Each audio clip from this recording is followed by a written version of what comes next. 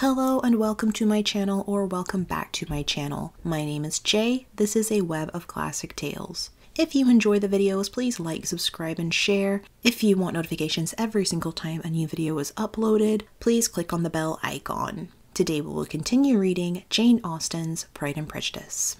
Elizabeth, as they drove along, watched for the first appearance of Pemberley Woods with some perturbation, and when at length they turned in at the lodge, her spirits were in a high flutter. The park was very large, and contained great variety of ground. They entered it in one of its lowest points, and drove for some time through a beautiful wood stretching over a wide extent. Elizabeth's mind was too full for conversation, but she saw and admired every remarkable spot and point of view. They gradually ascended for half a mile, and then found themselves at the top of a considerable eminence, where the wood ceased, and the eye was instantly caught by Pemberley House, situated on the opposite side of a valley, in which the road, with some abruptness, wound. It was a large, handsome stone building, standing well on rising ground, and backed by a ridge of high, woody hills. And in front, a stream of some natural importance was swelled into greater, but without any artificial appearance. Its banks were neither formal nor falsely adorned. Elizabeth was delighted. She had never seen a place for which nature had done more, or where natural beauty had been so little counteracted by an awkward taste.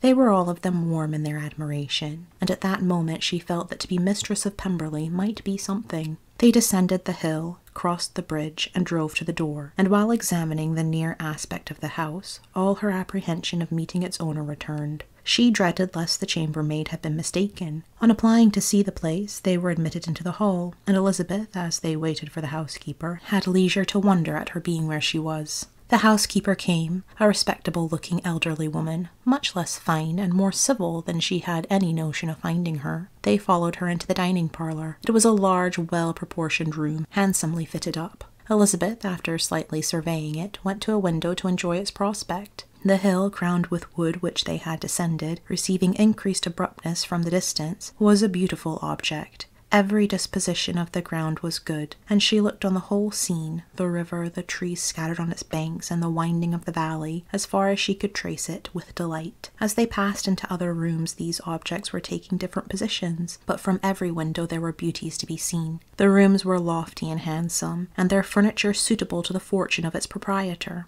But Elizabeth saw, with admiration of his taste, that it was neither gaudy nor uselessly fine, with less of splendour and more real elegance than the furniture of Rosings. And of this place, thought she, I might have been mistress. With these rooms I might now have been familiarly acquainted. Instead of viewing them as a stranger, I might have rejoiced in them as my own, and welcomed to them as visitors my uncle and aunt. But no, recollecting herself, that could never be. My uncle and aunt would have been lost to me. I should not have been allowed to invite them. This was a lucky recollection. It saved her from something very like regret. She longed to inquire of the housekeeper whether her master was really absent, but had not the courage of it. At length, however, the question was asked by her uncle, and she turned away with alarm, while Mrs. Reynolds replied that he was, adding, "But we expect him tomorrow, with a large party of friends." How rejoiced was Elizabeth that their own journey had not by any circumstance been delayed a day. Her aunt now called her to look at a picture. She approached and saw the likeness of Mr. Wickham, suspended, amongst several other miniatures, over the mantelpiece. Her aunt asked her, smiling, how she liked it. The housekeeper came forward and told them it was a picture of a young gentleman, the son of her late master's steward, who had been brought up by him at his own expense. He is now gone into the army, she added, but I am afraid he has turned out very wild. Mrs. Gardiner looked at her niece with a smile, but Elizabeth could not return it. "And that," said Mrs. Reynolds, pointing to another of the miniatures, "is my master, and very like him. It was drawn at the same time as the other, about 8 years ago." "I have heard much of your master's fine person," said Mrs. Gardiner, looking at the picture. "It is a handsome face, but Lizzie, you can tell us whether it is like or not." Mrs. Reynolds' respect for Elizabeth seemed to increase on this intimation of her knowing her master. "Does the young lady know Mr. Darcy?" Elizabeth coloured and said, "A little." "And do not you think him a very handsome gentleman, ma'am?" "Yes, very handsome." "I am sure I know none so handsome, but in the gallery upstairs you will see a finer, larger picture of him than this. This room was my late master's favourite room, and these miniatures are just as they used to be then. He was very fond of them." This accounted to Elizabeth for Mr. Wickham's being among them. Mrs. Reynolds then directed their attention to one of Miss Darcy, drawn when she was only 8 years old. "And is Miss Darcy as handsome as her brother?" said Mrs. Gardiner. "Oh, yes, the handsomest young lady that ever was seen, and so accomplished. She plays and sings all day long. In the next room is a new instrument just come down for her, a present from my master. She comes here tomorrow with him." Mr. Gardiner, whose manners were very easy and pleasant, encouraged her communicativeness by his questions and remarks. Mrs. Reynolds, either by pride or attachment, had evidently great pleasure in talking of her master and his sister. "Is your master much at Pemberley in the course of the year?" "Not so much as I could wish, sir, but I dare say he may spend half his time here, and Miss Darcy always down for the summer months." "Except," thought Elizabeth, "when she goes to Ramsgate." "If your master would marry, you might see more of him." "Yes, sir, but I do not know when that will be. I do not know who is good enough for him." Mr. and Mrs. Gardiner smiled. Elizabeth could not help saying, "It is very much to his credit, I am sure, that you should think so." "I say no more than the truth, and everybody will say that knows him," replied the other. Elizabeth thought this was going pretty far, and she listened with increasing astonishment as the housekeeper added, "I have never known a cross word from him in my life, and I have known him ever since he was 4 years old." This was praise, of all others most extraordinary, most opposite to her ideas. That he was not a good-tempered man had been her firmest opinion. Her keenest attention was awkward. She longed to hear more, and was grateful to her uncle for saying, "There are very few people of whom so much can be said.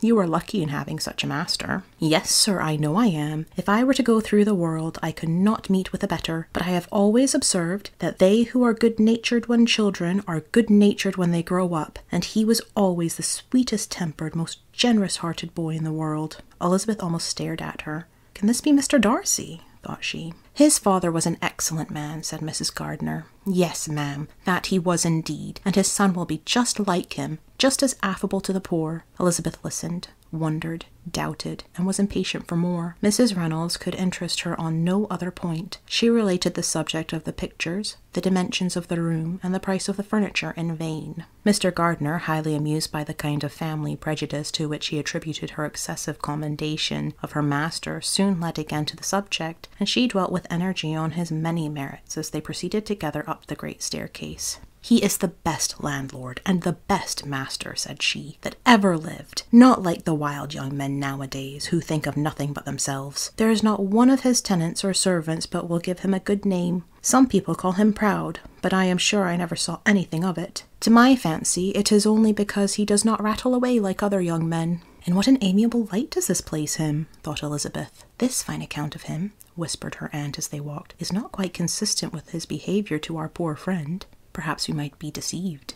"That is not very likely. Our authority was too good." On reaching the spacious lobby above, they were shown into a very pretty sitting-room, lately fitted up with greater elegance and lightness than the apartments below, and were informed that it was but just done to give pleasure to Miss Darcy, who had taken a liking to the room when last at Pemberley. "He is certainly a good brother," said Elizabeth as she walked towards one of the windows. Mrs. Reynolds anticipated Miss Darcy's delight when she should enter the room. "And this is always the way with him," she added. "Whatever can give his sister any pleasure is sure to be done in a moment. There is nothing he would not do for her." The picture gallery and 2 or 3 of the principal bedrooms were all that remained to be shown. In the former were many good paintings, but Elizabeth knew nothing of the art, and from such as had been already visible below, she had willingly turned to look at some drawings of Miss Darcy's in crayons, whose subjects were usually more interesting and also more intelligible. In the gallery there were many family portraits, but they could have little to fix the attention of a stranger. Elizabeth walked in quest of the only face whose features would be known to her.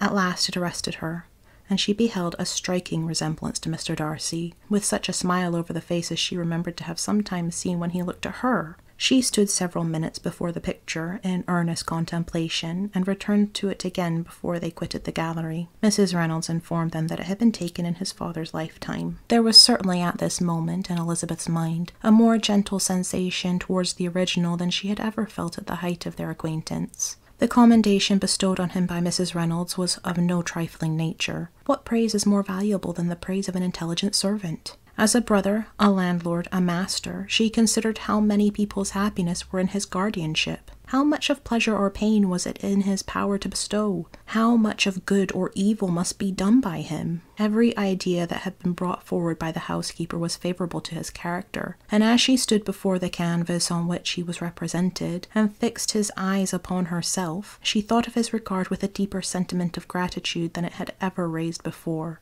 She remembered its warmth, and softened its impropriety of expression. When all of the house that was open to general inspection had been seen, they returned downstairs, and, taking leave of the housekeeper, were consigned over to the gardener, who met them at the hall door. As they walked across the hall towards the river, Elizabeth turned back to look again. Her uncle and aunt stopped also, and while the former was conjecturing as to the date of the building, the owner of it himself suddenly came forward from the road which led behind it to the stables. They were within 20 yards of each other, and so abrupt was his appearance that it was impossible to avoid his sight. Their eyes instantly met, and the cheeks of both were overspread with the deepest blush. He absolutely started, and for a moment seemed immovable from surprise, but shortly recovering himself, advanced toward the party and spoke to Elizabeth, if not in terms of perfect composure, at least of perfect civility. She had instinctively turned away, but stopping on his reproach, received his compliments with embarrassment impossible to be overcome. Had his first appearance, or his resemblance to the picture they had just been examining, been insufficient to assure the other two that they now saw Mr. Darcy, the gardener's expression of surprise on beholding his master must immediately have told it. They stood a little aloof while he was talking to their niece, who, astonished and confused, scarcely dared lift her eyes to his face, and knew not what answer she returned to his civil inquiries after her family. Amazed at the alteration of his manner since they last parted, every sentence that he uttered was increasing her embarrassment, and every idea of the impropriety of her being found there recurring to her mind. The few minutes in which they continued were some of the most uncomfortable in her life. Nor did he seem much more at ease when he spoke. His accent had none of its usual sedateness, and he repeated his inquiries as to the time of her having left Longbourn, and of her having stayed in Derbyshire so often and in so hurried a way as plainly spoke the distraction of his thoughts.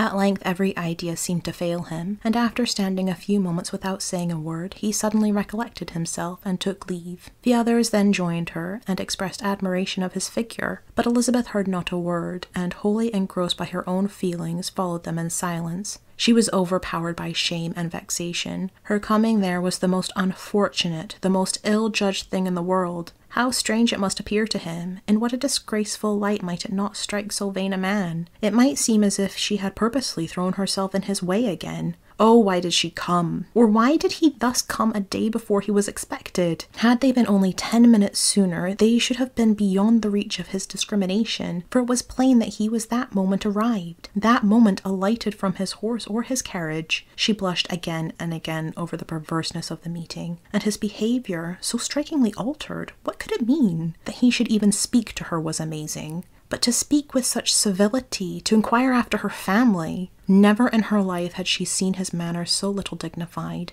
Never had he spoken with such gentleness as on this unexpected meeting. What a contrast did it offer to his last address at Rosings Park, where he put his letter into her hand. She knew not what to think, or how to account for it. They had now entered a beautiful walk by the side of the water, and every step was bringing forward a nobler fall of ground, or a finer reach of the woods to which they were approaching. It was some time before Elizabeth was sensible of any of it, and, though she answered mechanically to the repeated appeals of her uncle and aunt, and seemed to direct her eyes to such objects as they pointed out, she distinguished no part of the scene. Her thoughts were all fixed on that one spot of Pemberley House, whichever it might be, where Mr. Darcy then was. She longed to know what at that moment was passing in his mind, in what manner he thought of her, and whether, in defiance of everything, she was still dear to him. Perhaps he had been civil only because he felt himself at ease. Yet there had been that in his voice which was not like ease. Whether he had felt more of pain or of pleasure in seeing her she could not tell, but he certainly had not seen her with composure.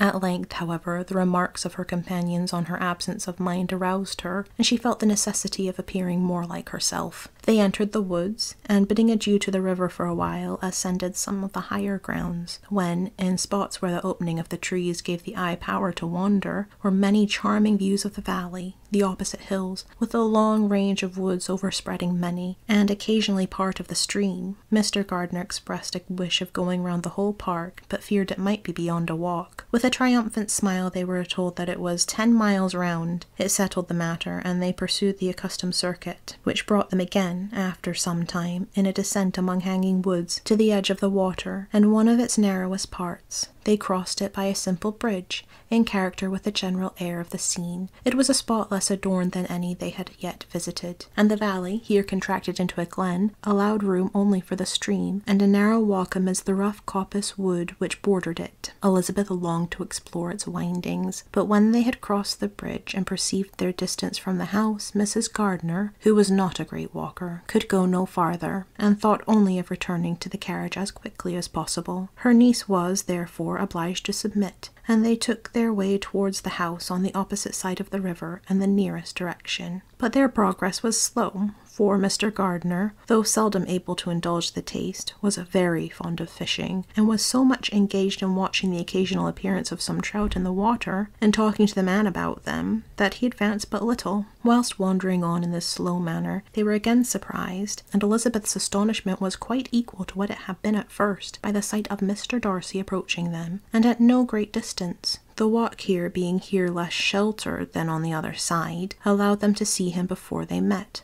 Elizabeth, however astonished, was at least more prepared for an interview than before, and resolved to appear and to speak with calmness, if he really intended to meet them. For a few moments, indeed, she felt that he would probably strike into some other path. The idea lasted while a turning in the walk concealed him from their view. The turning past, he was immediately before them. With a glance, she saw that he had lost none of his recent civility, and to imitate his politeness, she began, as they met, to admire the beauty of the place. She had not got beyond the words delightful and charming, when some unlucky recollections obtruded, and she fancied that praise of Pemberley from her might be mischievously construed. Her colour changed, and she said no more. Mrs. Gardner was standing a little behind, and on her pausing, he asked her if she would not do him the honour of introducing him to her friends. This was a stroke of civility for which she was quite unprepared, and she could hardly suppress a smile at his being now seeking the acquaintance of some of those very people against whom his pride had revolted in his offer to herself. What will be his surprise, thought she, when he knows who they are? He takes them now for people of fashion. The introduction, however, was immediately made, and as she named the relationship to herself, she stole a sly look at him to see how he bore it, and was not without the expectation of his decamping as fast as he could from such disgraceful companions. That he was surprised by the connection was evident. He sustained it, however, with fortitude, and so far from going away, turned back with them and entered into conversation with Mr. Gardner. Elizabeth could not but be pleased, could not but triumph. It was consoling that he should know that she had some relations for whom there was no need to blush. She listened most attentively to all that passed between them, and gloried in every expression, every sentence of her uncle, which marked his intelligence, his taste, or his good manners. The conversation soon turned upon fishing, and she heard Mr. Darcy invite him, with the greatest civility, to fish there as often as he chose while he continued in the neighbourhood, offering at the same time to supply him with fishing tackle, and pointing out those parts of the stream where there was usually most sport. Mrs. Gardner, who was walking arm in arm with Elizabeth, gave her a look expressive of wonder. Elizabeth said nothing, but it gratified her exceedingly. The compliment must be all for herself. Her astonishment, however, was extreme, and continually was she repeating, "Why is he so altered? From what can it proceed? It cannot be from me. It cannot be for my sake that his manners are thus softened. My reproofs at Hunsford could not work such a change as this. It is impossible that he should still love me." After walking some time in this way, the two ladies in front, the two gentlemen behind, on resuming their places, after descending to the brink of the river for the better inspection of some curious water plant, there chanced to be a little alteration. It originated in Mrs. Gardner, who, fatigued by the exercise of the morning, found Elizabeth's arm inadequate to her support, and consequently preferred her husband's. Mr. Darcy took her place by her niece, and they walked on together. After a short silence, the lady first spoke. She wished him to know that she had been assured of his absence before she came to the place, and accordingly began by observing that his arrival had been very unexpected. For your housekeeper, she added, informed us that you were certainly not to be here till tomorrow, and indeed before we left Blakewell, we understood that you were not immediately expected in the country. He acknowledged the truth of it all, and said that business with his steward had occasioned his coming forward a few hours before the rest of the party with whom he had been travelling. They will join me early tomorrow, he continued, and among them are some who will claim an acquaintance with you.